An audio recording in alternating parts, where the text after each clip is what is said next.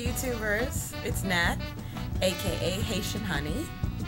This is my first official YouTube vid and my first installation of my lock vlogs. These won't be the only kinds of vids that I make, but it's my first.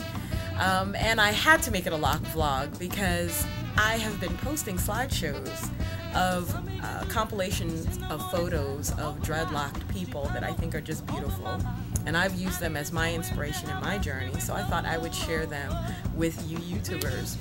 And the response has been overwhelmingly positive, and I really enjoy that you've enjoyed those slideshows.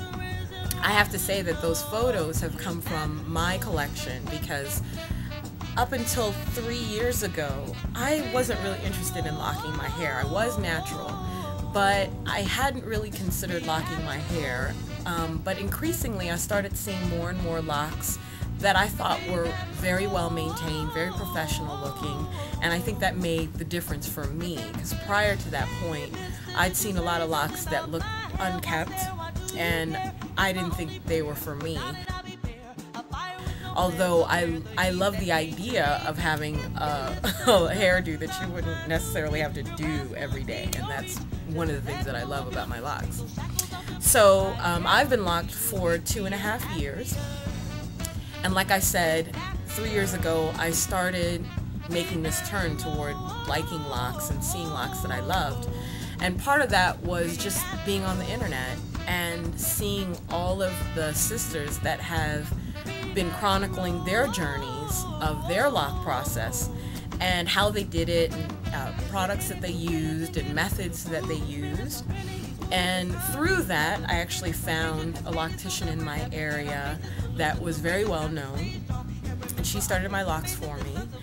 But prior to that point, like I said, like 6 months up until the date that I actually locked, I was lock crazed. I mean, I admit it, I was lock crazed. I was online every day looking for photos, collecting photos, trying to consider what size I wanted my locks to be, you know, thinking about the texture of my hair, and you know what was best, what was the best method to use.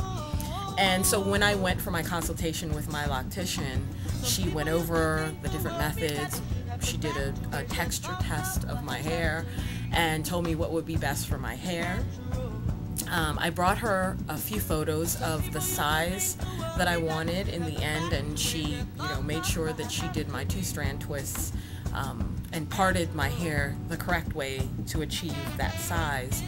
And as you can see, my locks are thick, and I actually love that. That is what I wanted.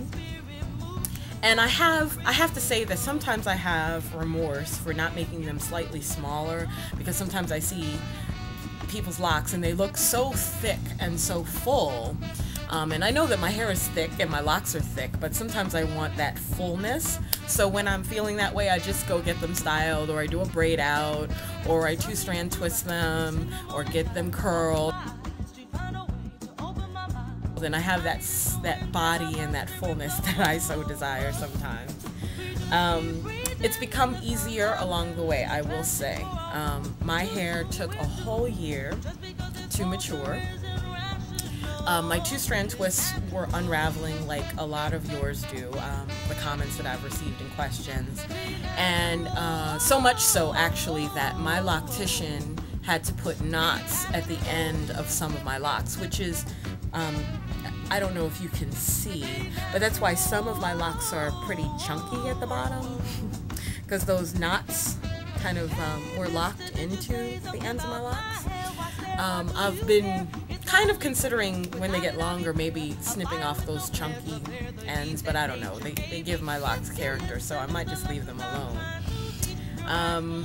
Trying to think of other questions that I've received from my personal slideshow that I made of my lock journey. As I mentioned, I did start with 2-strand twists. It took my hair a whole year to mature, and I've been loving it ever since. I can't complain.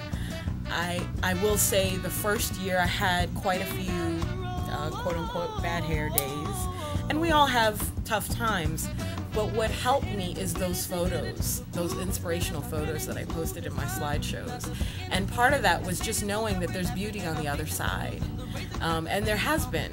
I mean, once my hair fully matured, I don't have bad hair days. I mean, I might have a day where my hair's a little bushy, but that's because it might be hot or something like that. Other than that, it's great. I get up, I shake my locks in the morning, I go. Right now I have a little headband on to keep my hair out of my face. It's a little hot on this end right now, so in the winter I love for them to be out. They keep me nice and warm, and I'm looking forward to what's to come.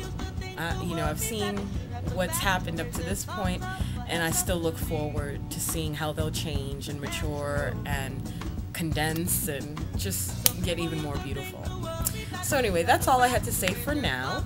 I have really enjoyed your comments. Keep them coming, and I will keep the vids coming from now on. Thanks for your support, and know that being natural is a wonderful thing, and dreadlocks are beautiful, and they can be transitioned into a professional work environment. I know I've done that, and you can too. So if you're on the fence about locking, I would say make sure that you're really ready to lock, and then go for it.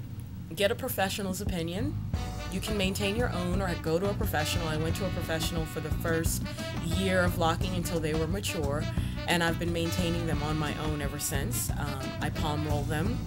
I wash them once a week, and I pretty much make my own products or my own concoctions, which I'll go into in the next vid.